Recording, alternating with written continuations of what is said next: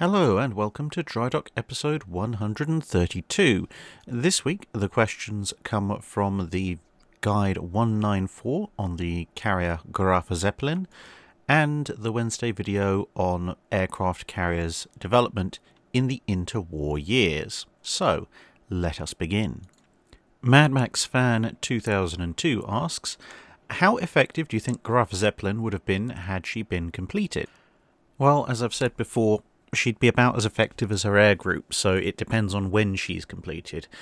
The thing is, whilst her air group gets more and more effective theoretically, the later and later she's completed, the later that she is completed, the more carriers, the longer range land-based aircraft, etc., the Royal Navy has to stop her. So it's kind of a race between the two, and I don't think you can really say one way or the other at what specific points, sort of past, say, 1941 or so, one or the other would have a slight advantage because things change so rapidly. If she'd been completed right near the start of the war, in that kind of 39 to late 41 period, which really marks most of the big German successes in Atlantic commerce raiding, again, as I've mentioned before, that there is a possibility of her being relatively effective in as much as most of the convoy escorts at that time are not set up to deal with air attack very well at all. So using some of her aircraft as scouts and then using her strike aircraft to follow up on the scouting reports, she'd be able to lay into convoys, and unlike surface raiders, she'd also be able to chase down convoys that scatter. So, because obviously torpedo bombers travelling at a couple of hundred miles an hour would be able to chase down merchant shipping that had gone 30-40 miles away, whereas a single surface raider maybe can chase down one ship. A couple of squadrons of torpedo bombers can chase down multiple ships. And if the strike aircraft have taken out the escorts, then obviously the ship itself could move in and use its secondary battery to help take down a few of the merchant ships as well, maybe ones that have been crippled by airstrikes. The main limitations that she'd have would be some of the aircraft, especially the various Me-109 variants, probably wouldn't last that long in flight operations, so her ability to defend herself from air attack would probably be markedly reduced fairly quickly into her operations. And then, of course, you've got wear and tear on the air group and their ammunition loads. Now, in theory, she might be able to take on new aircraft and potentially even restock ammunition at sea through, approaching the French coast, aircraft flying out to her, and supply ships being pre-positioned as the Germans did for fuel and everything. But whilst that gives her a little bit more flexibility than the average surface raider, and she theoretically would be pretty quick, she would have the problem of there being an awful lot of fast Royal Navy ships that could cause an awful lot of issues.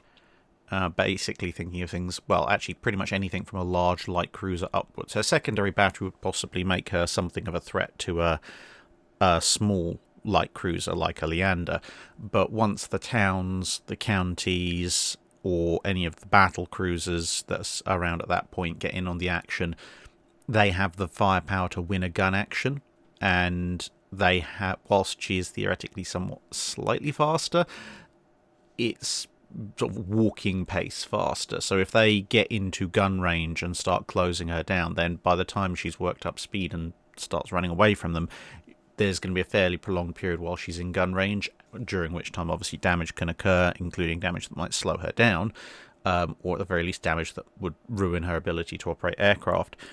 You can obviously make the argument, well, surely she'd be launching her aircraft to counteract that, but I point at, okay, she might not be quite as low readiness as HMS Glorious, but the fact is, if a surface ship shows up in gun range of you, and you're a carrier, the chances of you spotting, launching, and executing an airstrike before you get blown up are very slim, unless you have heroic escorts like with Taffy 3, and obviously she probably wouldn't have escorts.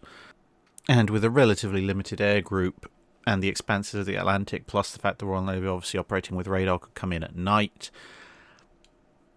she'd be at a fair degree of risk from Allied units that were trying to hunt her down. Although, as I say, she probably would have something of an advantage compared to German capital ship surface raiders.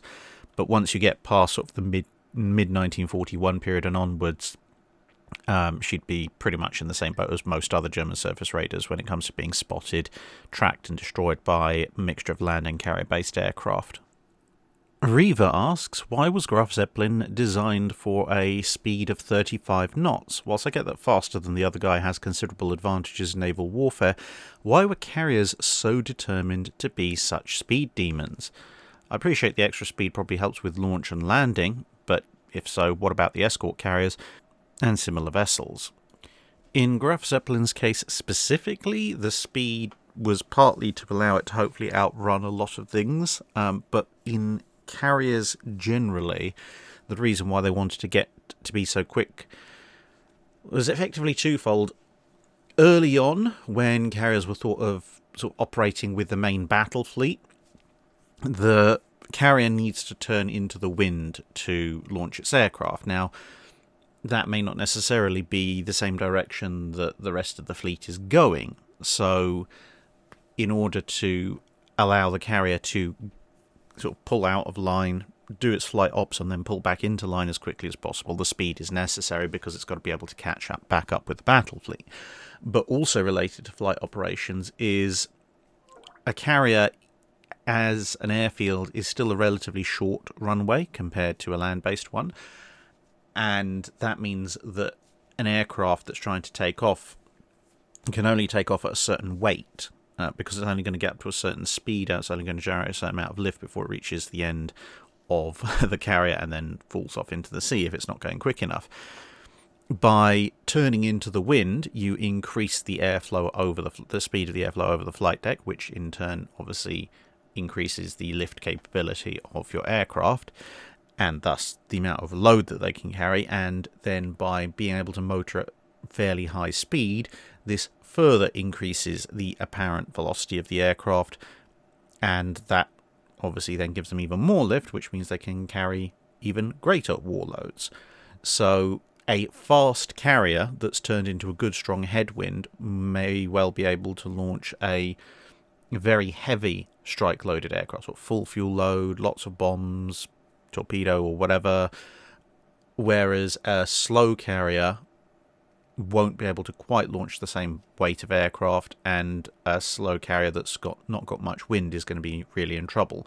Now, when it comes to escort carriers, when you look at what the kind of aircraft they're carrying, you generally tend to find that they're carrying either fighters, which are much lighter than strike aircraft and therefore can just about make it off the deck in a fairly short distance, to compensate for the fact that, you know, shorter runway and lower speed of the escort carrier. Or they're carrying, if they are carrying strike aircraft, they'll be carrying ones that are either or carrying a lighter bomb load than the ones that are launched off of fleet carriers, and possibly also ones that have a remarkably good short takeoff and landing capabilities. This is one of the reasons why you see a lot of swordfish on escort carriers in Royal Navy service, because as biplanes and as a design in general, they have exceptional lift, so they're quite happy to go off and do that. But you will very, very rarely see a swordfish taking off from an escort carrier carrying a full torpedo load, but you will very often see them carrying much lighter anti-submarine bombs or depth charges or rocket payloads, which obviously reduce the weight of the aircraft and therefore the amount of lift it needs to take off. And ideally, you'd want the carrier to be able to go fast, which is why you have things like the Independence class light carriers that, based on a Cleveland-class cruiser hull, are able to go fast.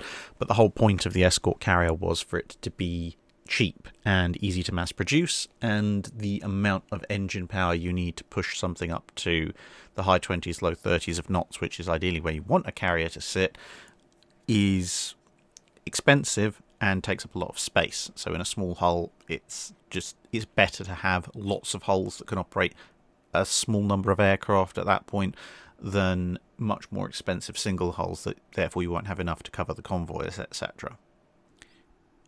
Iconoclast asks, what was the first ship built as a cruiser, and when did the armoured protected cruisers evolve into the heavy light cruisers? So, the first ship built as a cruiser is very difficult to pin down. As you mentioned in the rest of your question, it used to be a mission description rather than a ship type.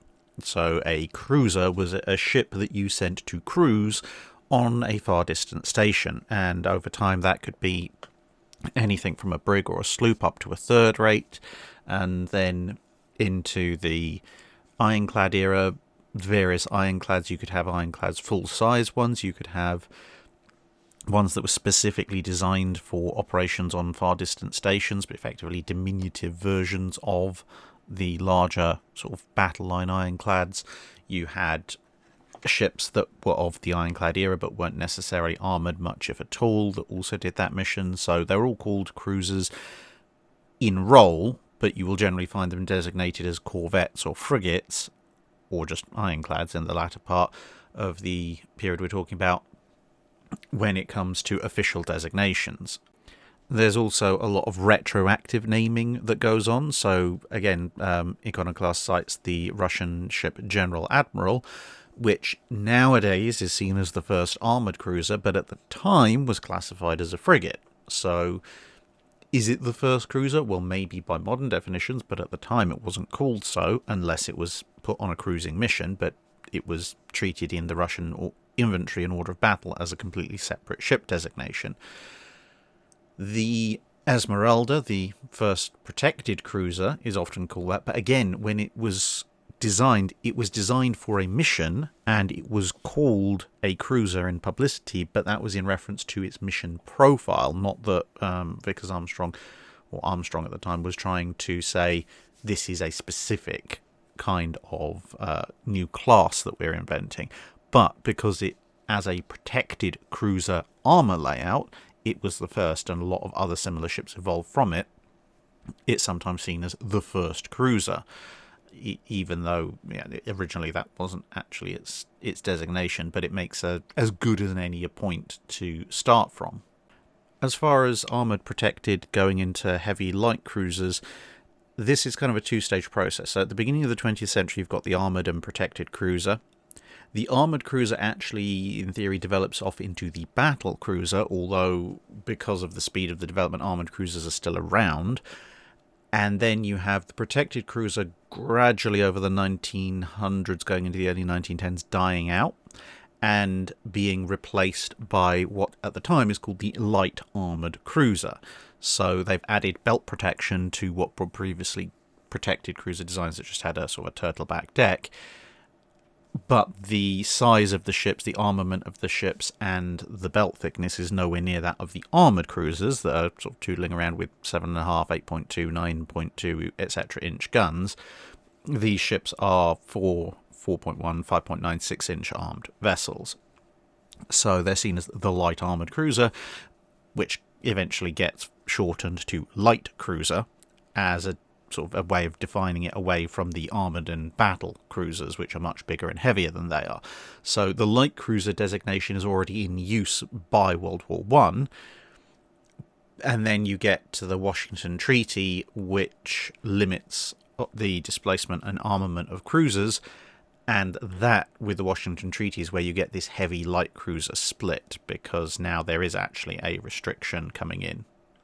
Now, to be fair, at the time of the Washington Treaty, the limit is just 10,000 tons and 8 inches, which means that the Washington Treaty itself doesn't provide for this split. That's actually the London Treaty that mandates so many ships of up to 8-inch guns and everything else is 6-inch or less. And this is why for a while you get things like, say, the Pensacola class designated as light cruisers, mainly on account of the sort of the old nomenclature of light armoured cruisers, because they don't carry a lot of armour. But you start to see sort of an informal designation split between heavy and light cruisers evolving during the 1920s, because you have these sort of Treaty Max cruisers with 8-inch guns and 10,000 tons, and this whole slew of older ships that are mostly armed with around about 6-inch guns and sort of about half or just over half that displacement. And then that gets codified in the London Naval Treaty, and then people start talking formally about heavy and light cruisers. DE173 asks, what are your thoughts about the US Bogue and Casablanca class escort carriers? They are a sometimes underappreciated aspect of World War II, but a very key one nonetheless. The Bogues, of course, being escort carrier conversions from merchant hull designs, whereas the Casablancas were explicitly designed from the ground up as escort carriers. And the difference shows. I mean, you can look at battleship conversions to fleet carriers and regular fleet carriers as well, but the Casablancas and Bogues are so close in displacement and time as well, because you can also make arguments, things like a Cargie, the Lexingtons, etc., as compared to something like the Yorktowns or Hiryu, Soryu, that, well, technological advances, etc., whereas the Bogues and Casablancas are within a couple of years of each other, and although they're almost identical displacements, the Casablancas get a slightly larger flight deck, they get a slightly greater speed, and they can operate substantially more aircraft proportionally to their size. I mean, it's only a half dozen or so more, but as a function of air groups' overall size, it's actually quite a significant increase. And they're really needed because, well, apart from anything courageous at the beginning of the war showed, you do not do anti-submarine warfare operations with a fleet carrier. This is a very expensive way of decommissioning a ship rather rapidly. So the escort carriers allow for not just having a ship that, for lack of a better term, is cheap enough to risk going after U-boats. It also means you've got the hull numbers you need, because you're never, even with the Essex Swarm, going to build enough fleet carriers to do convoy escort as well as all your fleet roles. So you need these small carriers, because you don't need 70 aircraft to defend a convoy against a few U-boats. But what you do need is a couple of dozen decent anti-submarine warfare aircraft, which again would eat into a fleet carrier's strike and fighter groups. So they are absolutely vital. They serve a fantastic role in the Atlantic, helping to win the Battle of the Atlantic, but also they serve in secondary support roles across all sorts of theatres. So a number of them help escort and accompany and even take part in various strikes that the Royal Navy launches on things like Tirpitz. They also act as very useful aircraft ferries, so they're bringing large numbers of aircraft forward to the front lines to reinforce air groups, etc. And, of course, they also have a useful role in providing constant air support to troops on the ground, where the fleet carriers, which can also do that, may be necessary to fend off enemy fleet movements. And that's why Taffy 1, Taffy 2 and Taffy 3 are actually present at the Battle of Leyte Gulf. They're not there to throw down with the Japanese Navy. That's what the big fleet carriers are for, except Halsey goes charging off north, but whatever. Taffys 1, 2 and 3 are there to provide fighter and strike support for the men on the ground. And that's a very good division of labour, which, with the sheer numbers of them, doesn't require the fleet carriers to be there. So again, it increases your flexibility. It allows you to provide anti-submarine escort and support for your ground troops and still have a large, powerful fleet carrier strike force. So absolutely very, very important ships. Josh Thomas Moore asks, ignoring time and resource issues, which ships that the Germans made as battleships would have made decent carrier conversions? Also, why was HMS Formidable in the surface action of Cape Matapan? In terms of the German battleships, any of them. The Scharnhorsts are obviously slightly smaller than Bismarcks. Bismarcks are much larger, but even the Scharnhorst, they've got the speed and the size to make decent carrier conversions. A Scharnhorst conversion will probably give you a ship with a flight deck length, etc., about the same as Kaga, except it would be able to go faster. So it's a decent enough carrier. And the Bismarcks, of course, being even larger, and okay, they're still they're still carrier speeds, and without armour and guns, etc., probably a little bit faster than they were historically. So speed is good, size is good, beam is pretty good. So yeah, any German battleship of the Second World War would make a decent carrier conversion quite happily. As for why Formidable was at the surface action of Cape Matapan, that comes down to the fact that as far as Cunningham was concerned, there was not going to be any further flight operations at night. The Formidable could carry out flight ops, but Cunningham didn't have any fixed target bearings to actually launch aircraft at which point, well, he's going in knowing he's forcing a surface night action, and he knows it's going to be fairly point blank. He knows hopefully he's going to be coming out of nowhere on top of the Italians, and he's also acutely aware of the fact the Italians might do exactly the same thing to him. So having Formidable off on its own in the middle of the night, so close to the Italian Navy, is basically a recipe just asking for some random Italian destroyer or cruiser to stumble across it at point blank range and sink the thing. So it's much better to have Formidable closed up in the battle line in the circle of escorts and protected by the guns of both the escorts and the battleships themselves. Plus it also minimises any potential chance of friendly fire because he knows where it is. Then once the battle actually commences, again, because of this fact that you're basically coming in almost on top of enemy shipping and you don't have an awful lot of time to train out your guns, etc., react, give orders, it means that Formidable is still in the vicinity, actually still in the battle line around about the time that everything starts firing. And although they do manage to tell Formidable, yeah, you should probably not get involved in a close range gunfight in the middle of the night where torpedoes and shells can be flying left, right and centre, Formidable's crew are rather creative in interpreting that order. Yes, we understand you want us out of the battle line, and we will leave the battle line, but we're going to leave the battle line after having fired a few salvos of our own first. Next, how effective were Japanese submarines in World War II compared to the US or Germany, and was the Type 95 torpedo really a wonderful weapon, or did it have its drawbacks that mitigated its advantages over other torpedoes?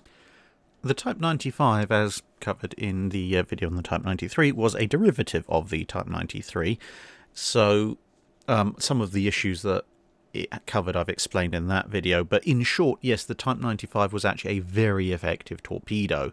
It had range, it had, relatively speaking, stealth, it had a decent enough warhead, and whilst it like pretty much almost everybody's early war torpedoes had a few issues, it didn't have anything like the issues that the Mark 14 had, and even the British and German torpedoes with their various issues with the magnetic influencer detonators. So it was fairly reliable as well. Where its effectiveness, and indeed the effectiveness of the Japanese submarine arm as a whole, fell down is that there was a huge amount of potential within the Japanese submarine arm for very, very effective campaigns. They had good subs for the most part, sort of long range, decent performance, arguably in many cases better than a lot of the subs on both sides present in the first few years of the war. They had one of the best torpedoes, and as was shown by some of them, they could pull off some pretty spectacular attacks. The two things that stymied them were, one, unlike the Germans, the Kriegsmarine, who obviously had the ability to just pop over into the Atlantic and start sinking things, there wasn't anyone close to Japan who needed massive amounts of convoyed merchant shipping coming in.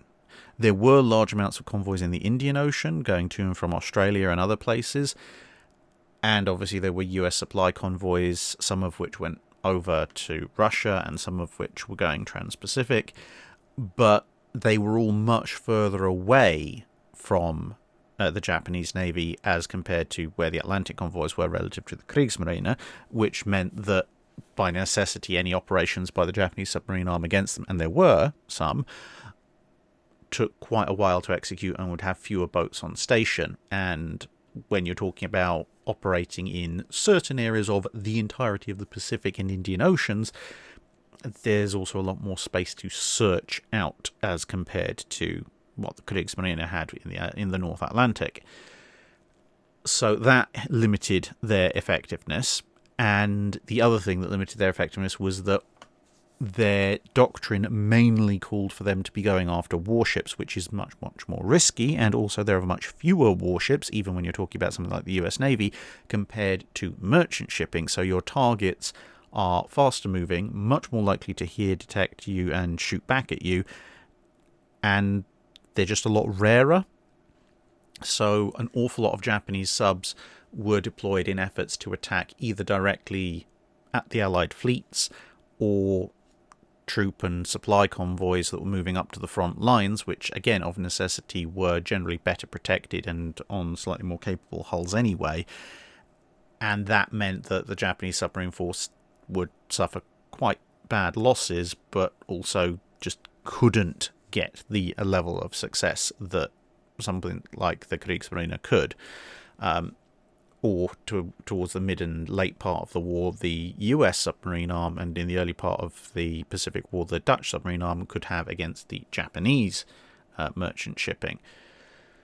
So if you took Japanese subs and torpedoes and you put them in, say, you swapped them out for the German U-boats, so the Germans now have these Japanese subs and Japanese torpedoes and the ability to operate them, I suspect you'd actually see a significant increase in effectiveness, especially in the early to mid part of the war, of the German submarine warfare effort. But there's a difference between potential effectiveness and actual effectiveness. Bradley asks, how easily could manufacturing be switched? For example, instead of a Bismarck, you want a bunch of cruisers or subs. Could you just use the larger dry docks for multiple smaller ships? People often talk about how ex-Navy should just build Y ships instead, but how does this work out build-wise? It's generally more of an infrastructure limit than anything else. Funding, if you say, oh, it costs X million to build this, therefore we're going to spend that on Y other ships that cost a proportion of that. So 4 destroyers instead of a heavy cruiser or battleship or something like that. That's completely arbitrary numbers, but whatever. The infrastructure limit is the bigger problem, because whilst in theory on some of the bigger slipways you might be able to fit a couple of destroyers in, generally speaking, you can't, and you wouldn't want to. You'd want to be building destroyers in the smaller yards that are better capable of handling those. So if you've got those smaller yards and your limitation is funding, then sure, you can cancel or not build a battleship and just build a bunch of destroyers. But if you only have, say, 20 slipways that are capable of building destroyers, and you've got 5 that are capable of building battleships, well, obviously 5 battleships are going to cost more than 20 destroyers, but if you don't build those 5 battleships, we've only got 5 more slipyards free, and even assuming that they're big enough and that the dockyard infrastructure can handle building multiple ships on the same slipway, let's say you can build 2 destroyers because they have 5 really big slipways, that means you have a hard limit of 10 more destroyers. So you can build a total of 30 destroyers instead of 20 and 5 battleships. It doesn't matter at that point how much more money you throw at the problem, because you just don't have the infrastructure.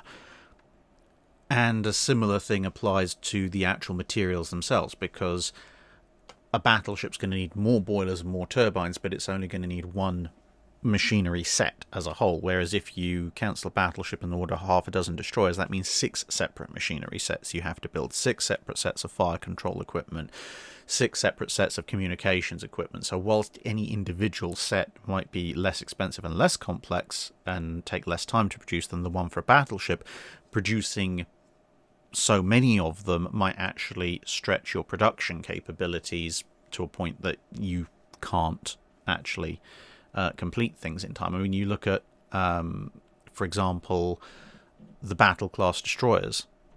There were plenty of holes in the water by the very end part of World War II, but they couldn't be completed because of bottlenecks in supplying things like fire control equipment. Now, there was enough to outfit a few, at a certain rate, but if they were building a single larger vessel, they probably could have got that single larger vessel out and into active service much faster, because you only need one set of, slightly larger rangefinders, radar, etc., and fire control units, but you only need the one as opposed to so many.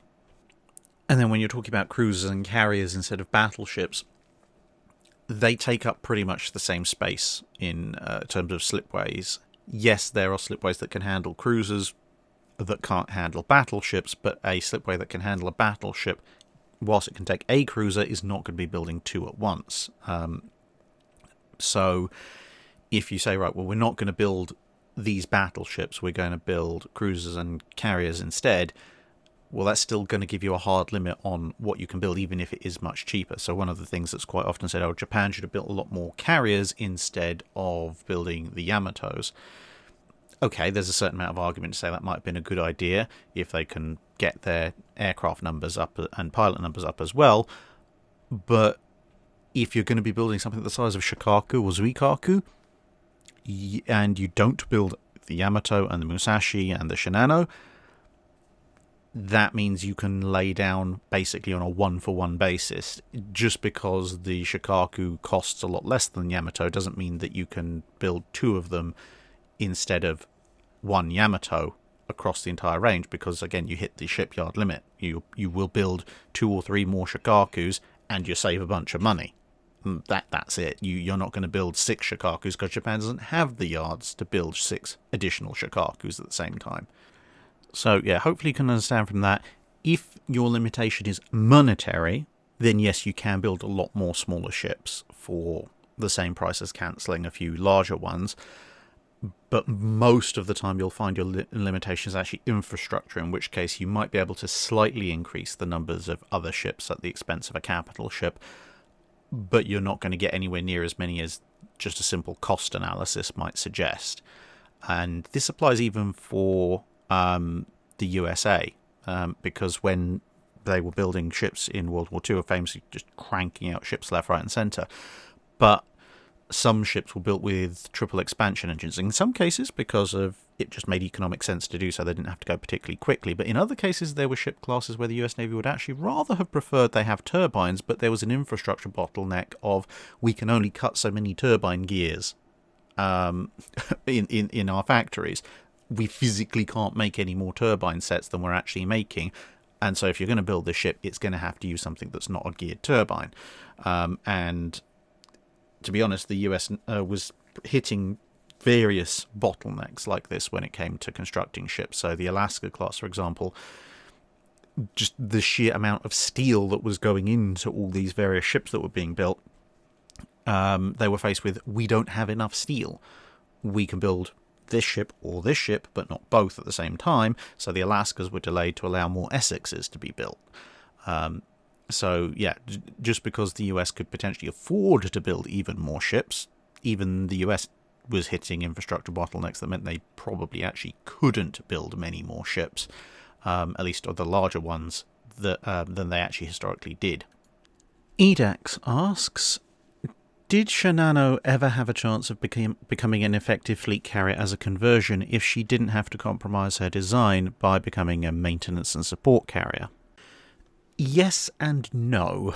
I know that's incredibly unhelpful, but from a technical perspective, Shinano is a absolutely massive hull that can be converted into an equally massive carrier. Now, it's not going to be anywhere near as efficient as a new build carrier, but as, well, Akagi, Kaga, Furious, Lexington, etc., Saratoga, all proved, just because it's not as efficient as a purpose-built carrier doesn't mean it can't be an effective carrier. So from a purely technical perspective, taking something like Shinano's hull and turning it into a gigantic aircraft carrier is entirely doable, and it would be a fairly effective fleet carrier, especially, you know, without the 18-inch guns, without a bunch of the side armour, etc. Her baseline speed would mean that her overall speed could probably actually get up to useful levels, as opposed to something like Cargo, which was a little bit slow for full fleet carrier operations. So that's the technical side. The practical side, though, is no. No matter what you do to Shinano, by the time she comes out of the yards as, whether it's a fleet carrier, maintenance carrier, or a hybrid of the two, there just aren't the pilots and the air wing for her to be an effective fleet carrier. There's been too many losses by this point for the Japanese Navy, and even if they could fully stock her with experienced, well-trained pilots with the latest and greatest Japanese aircraft, they're still going to run into the issue of she's one big effective carrier up against a navy that has a lot of big effective carriers. And so as an overall tool of taking the war to the enemy, it's on a hiding to nothing at that point. Live Errors asks, I have a silly idea floating around. I want to know just how silly it is. The rate of fire cruiser killer. Basically take a hull around the same size as a small battleship, but instead of giving it battleship grade firepower, give it something like 24 6-inch guns with a secondary battery of all the 4.5-inch guns you can fit on the sides, along with light anti-aircraft. Probably armoured to take up to 12-inch gunfire to resist other supercruisers.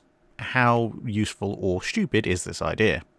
So the single biggest problem you're going to face is real estate. So here's Wyoming in her World War II era guise as an anti-aircraft training vessel, and you can see she's replaced her twin 12-inch with twin 5-inch 38s. Now, granted, they are taking up less space than obviously you can see the barbettes of the old 12-inch guns there, but you'll notice they're not taking up that much less space.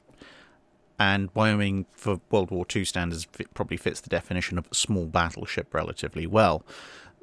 Cruisers are actually quite substantial vessels in terms of length, and that's really the thing that you need to consider when you're laying out a fore and aft main battery. So if you're going to put triple 6-inch turrets in instead of battleship grade turrets, you're going to be looking at something that, even on a ship a bit bigger than a Wyoming, something maybe say Scharnhorst size, at a stretch you could probably get an Atlanta style layout fore and aft, not counting the wing turrets, so 3 super firing forward, 3 super firing aft, or maybe you do kind of like the Brooklyns or the various other light cruisers of that period where you have the step up, step down, step up, etc. layouts. But in either case, you end up with 3 666s forward, 3 666s aft, so you've got a total of 6 triple turrets, and that will obviously give you a broadside of 18 guns. But you're gonna be struggling to get much more than that. Now, again, granted, you could maybe take an Atlanta-style approach. The Italians managed to pull this off on the Littorias as well, and maybe have wing 6-inch triples as well. So if you took that approach, maybe stick a couple of 666s on either side on wing turrets, so that adds another 6 guns to each salvo, which will take up to your 24-gun salvo, albeit that obviously you're actually at that point carrying 36-inch guns, just that 6 of them can't bear on the other side, because please don't do cross-deck firing again, it's a silly idea. And yeah, so you could do it, and then obviously cover the rest of it with anti-aircraft guns. But the problem you're going to run into is that you're still building a battleship scale hull. If you're resisting 12-inch gunfire or similar, then you're still building it with roughly battleship grade armor. You're going to have roughly battleship grade fire control equipment, battleship size engines. Effectively, you're building everything battleship scale with the exception of the main armament, and with that the cost is probably going to be somewhat made up by the fact that you're putting in so many of these things as opposed to the 3, 4 or 5 turrets of a battleship. You potentially, in the last scenario we envisaged, might end up with 10 turrets with 666s. And so it's probably not going to cost that much less than a battleship, and you're going to need it to go at probably battle cruiser-ish speed, so you're going to be looking at more the cost of a battle cruiser, which is quite expensive. And yeah, in theory, you might end up being able to, well, you'd wipe out light cruisers and probably most treaty area heavy cruisers with just the sheer volume of fire, but any kind of super cruiser that is built to withstand other super cruiser fire, or at least heavy cruiser fire, is probably going to withstand this bombardment relatively well. Now, granted, that sheer amount of guns, you're going to probably destroy its fire control equipment and other sensitive stuff relatively quickly, but you are relying at that point on a mission kill and then just deleting its ability to resist outside of local control on the turrets.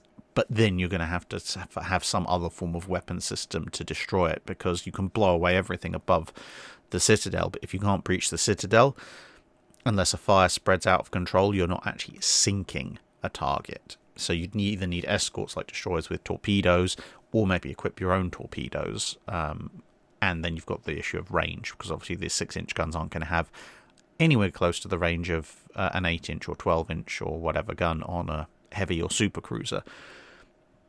So it works in certain scenarios, but it is going to face significant disadvantages in others, to the point that it's probably not worth considering unless you just have it as part of a massive integrated fleet where it's never going to be alone. Vinve asks, I understand during the Age of Sail the Crown planted oak forests in Britain for the express purpose of providing quality wood for Royal Navy warships decades, if not centuries, down the line, thus perhaps creating the ultimate long lead items. Is this amazing example of government planning and foresight true? And if so, do any of those forests still exist? Are there similar examples elsewhere? There are a few government planted and managed forests still around for naval timbers. There's one in Sweden, which is the one you can see here. There's also one in the US that's maintained and in large part these days mainly to provide timbers for the Constitution, the ship, not the document. And in the UK, kind of, it's a lot more, what's the best way to put it? It's a lot more random and scatterbrained when it comes to the UK and the Royal Navy than it is for some of these other more well-prepared forests, shall we say. When it came to oak supplies and such like for the Royal Navy, they had to get mast timber from overseas because the UK is just not a good place to grow mast timber. Mostly the Baltic, a little bit from the American colonies. Now, when it comes to the oak, however, English oak, obviously, as the name suggests, grows fairly well here. But the Royal Navy's demands for timber were so massive, at one point it was almost 25% of the entire timber output of the country, that there was no chance that just Britain's forests alone could support this effort. So the Royal Navy imported vast amounts of timber from overseas as well as homegrown stuff. And the homegrown stuff could come from a whole range of things. There was private estates, there were some commercial enterprises, there were the royal forests, obviously, and the royal forests were the ones that were perhaps where you could say these were government-managed, government-owned tree plantations, effectively. And that did happen to a certain degree. There were controls over what you could and couldn't do to certain types of trees, such as oak, in royal forests. There were rights issued to take wood from certain areas, etc., and some of those are very old rights. But in terms of ensuring that there was more oak to go around for the next generations of naval vessels, a lot of it relied on natural seeding by existing oak trees and kind of worked on the basis of, well, we only need to take an oak tree once it's got up to a certain size that it's useful, so we'll just allow it to spread its acorns and grow more oak trees in and around the area, and then when we take it, there'll be more trees to replace it. And there were some restrictions put in about sort of allowing animals to come in and graze, or restricting them more properly, so that they couldn't ruin the seedlings and the saplings and the young trees. So there was a certain degree of management, but for the most part in the UK, there wasn't quite the same kind of, this is a strategic timber reserve forest and no one touchy, which you got in places like the States and in Sweden. Probably the best example of one that's still around is the New Forest. There's still a bunch of trees growing in the New Forest that have been marked with the Admiralty mark saying basically, hands off this tree, we're going to use it to build a ship of the line at some point. And then, of course, ironclads came along and they didn't. And it was a royal forest at the time. So, yeah, that's probably the closest you're going to get to a full-on managed, this is entirely naval timber forest in the UK. John Rees asks, did ships have special ordnance disposal teams on board during World War II to deal with dud ammunition that had been generously donated by enemy ships and aircraft? It varies a little bit, but generally no. So World War II was pretty much the start of the formalised EOD teams, the explosive ordnance disposal teams, across the British, American, etc. militaries. Now, the problem is because it's the start of these as formal organisations, and those are mostly focused around things like air raid-stricken cities, there aren't going to be dedicated ordnance disposal teams aboard warships. Generally speaking, ammunition that hit warships tended to explode. There were the occasional duds. But it really depended on where that dud was, because if the dud was high up in the ship, like you sometimes had shells fetching up in a cabin or something, then the crew on board would generally just gingerly lift it up and over the side it would go. Or in some fascinating cases, they might even keep it.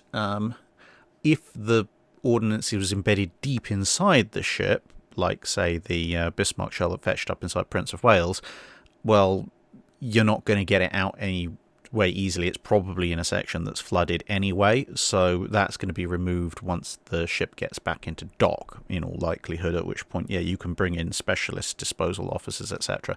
But you've also got to bear in mind that aboard a ship, a warship, especially in World War II, you've got lots of people who are trained in the handling of the ship's main and secondary batteries. So they already know, as part of their day job, how to handle shells, cartridges, all sorts of explosive, and how to deal with stoppages, jams, etc., etc.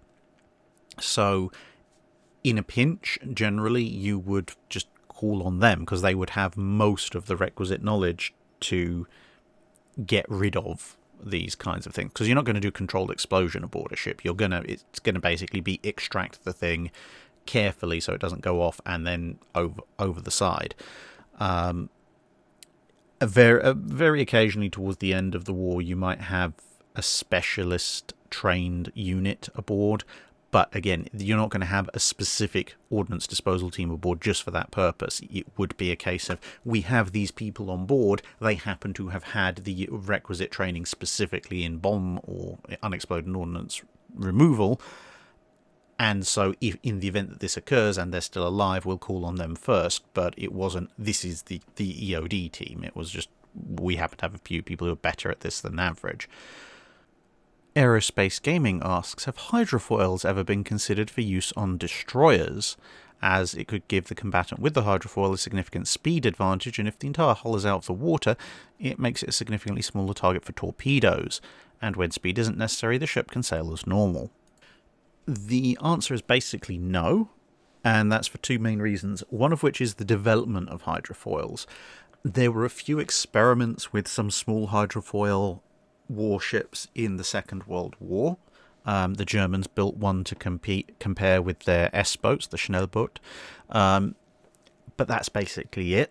So in the period of the gun and torpedo armed destroyer, there just aren't hydrofoil designs of a significant enough size. And even today, the biggest hydrofoils in the world, at least as far as I can determine, are in the range of maybe 500 to 600 tons, which is nothing like the displacement of even a World War II era destroyer.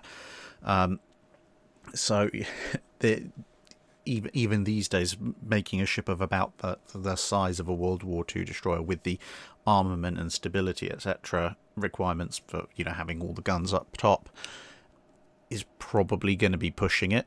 And the other factor is just cost. The cost and the complications of operating something like a hydrofoil destroyer, trying to get all that power down into the water, etc., is going to be quite considerable. And destroyers, by and large, were supposed to be the smaller, cheaper warships that you could build. So by the time hydrofoils actually become viable for use in warships, they are used in sort of fast attack craft and such. But as I said, no, I don't think, as far as I'm aware, anyone's actually managed to crack a hydrofoil with a displacement of well over 1,000 tons, which is what you'd need these days, even for a small corvette. But even in the 50s and 60s, you'd still need something in the order of 2,000 to 3,000 tons to be a hydrofoil destroyer, which, as I say, I don't think has actually been done. Aaron Levi asks, at what point did naval designers realise they were just better off building battleships with full towers instead of a short armoured bridge with a sparse tripod mast above it, with examples being the Congo and Queen Elizabeth classes before and after refit and modernisation? It's basically around the time that you start needing an awful lot more equipment on the upper works of a ship. Bearing in mind that at the time when you're talking about a bridge and a tripod mast, that comes from an era originally when you need the bridge to be able to see from and command the ship, and the mast is there largely to fly signals from, and latterly to hoist radio antenna.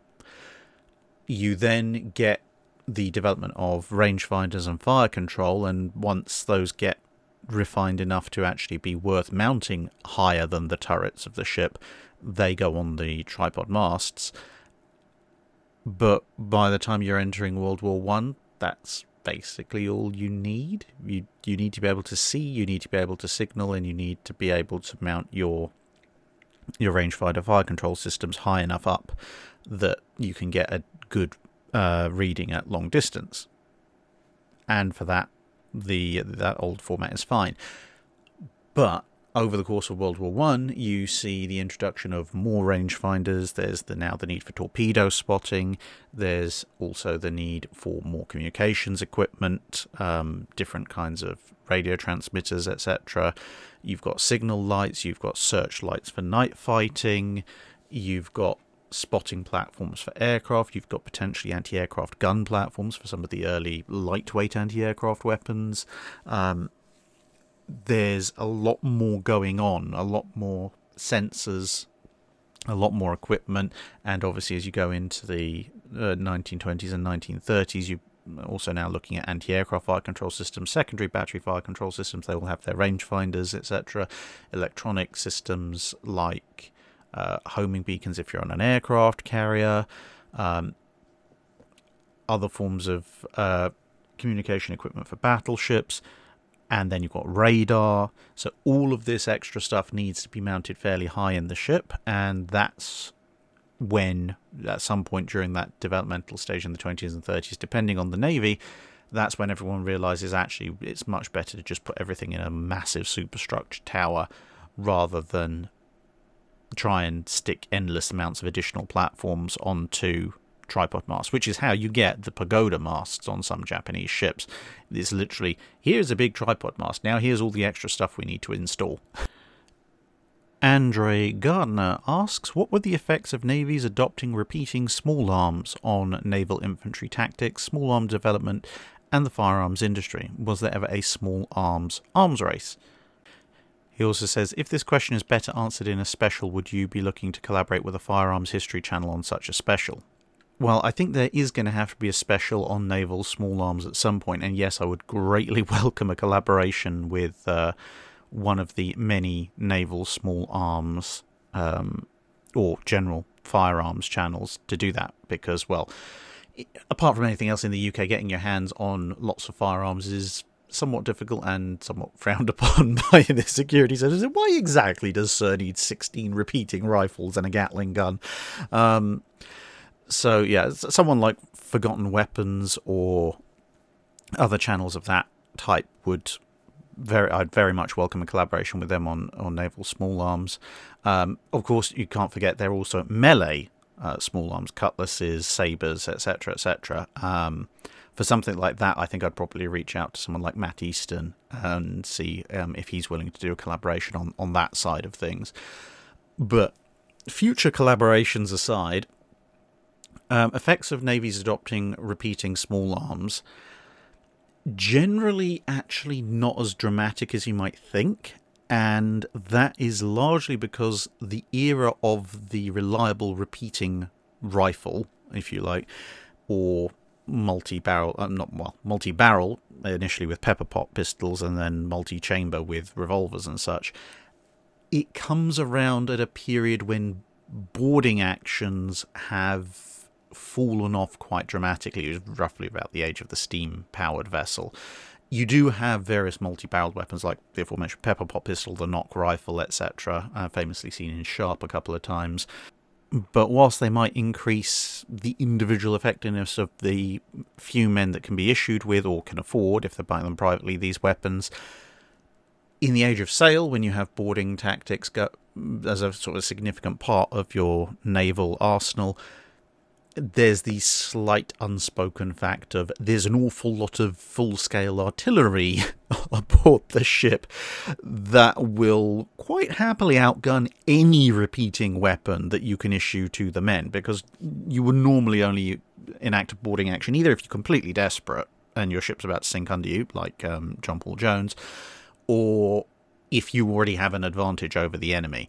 And loading a carronade with several hundred musket balls and blasting the deck with the world's biggest shotgun is considerably more effective than arming your men with a few pepper box pistols.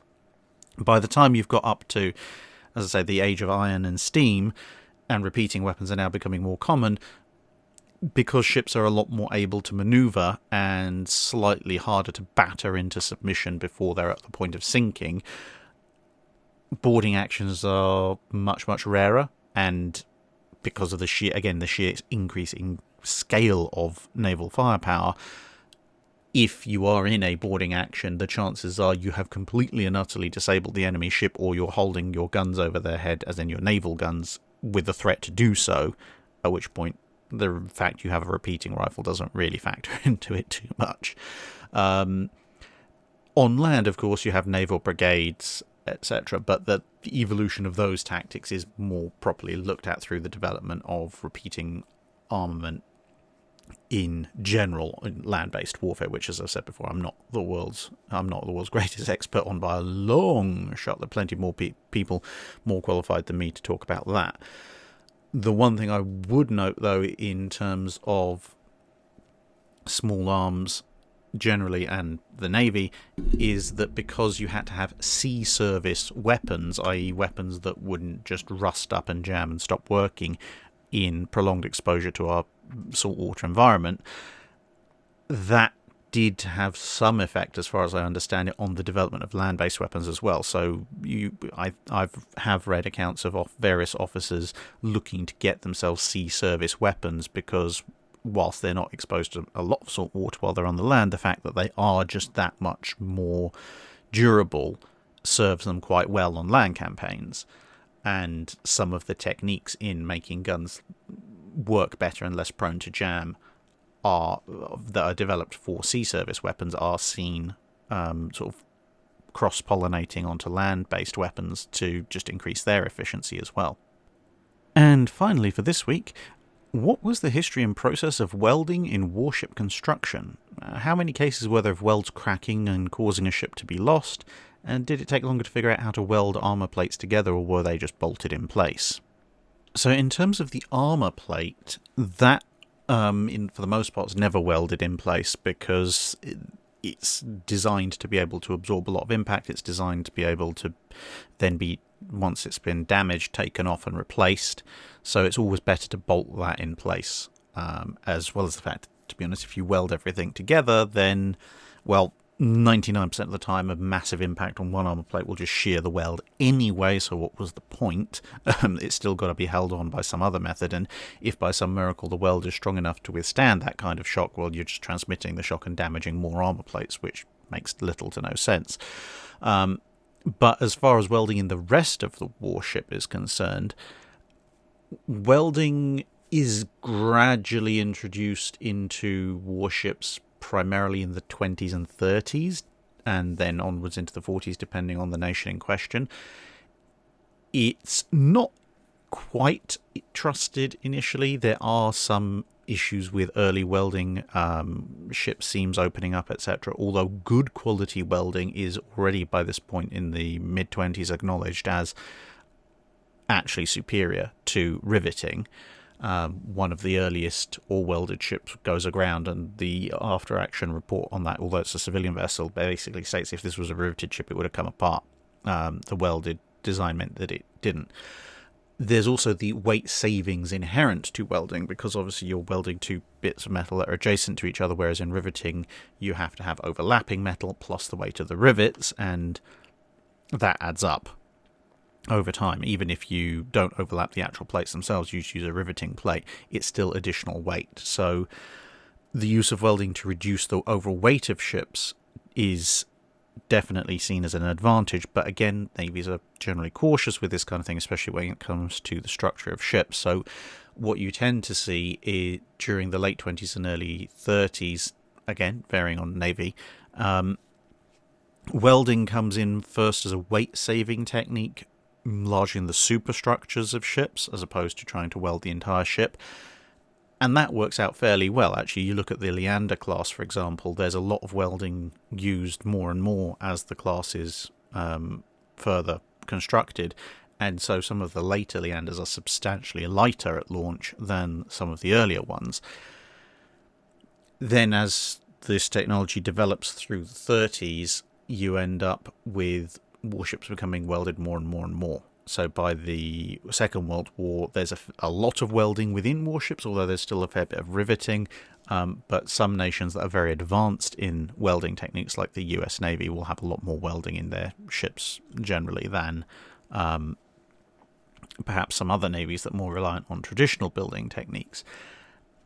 As far as welds cracking in a ship being lost, I think something like 24 plus Liberty ships suffered that fate. But because of the rather more stringent and conservative techniques used by navies, plus the fact that naval construction generally is just more robust and has more fail-safes in it than merchant construction, and of course the navy is usually going to demand the best welding crews on their ships. As far as I'm aware, there weren't any warships lost in the Second World War due to faulty welds.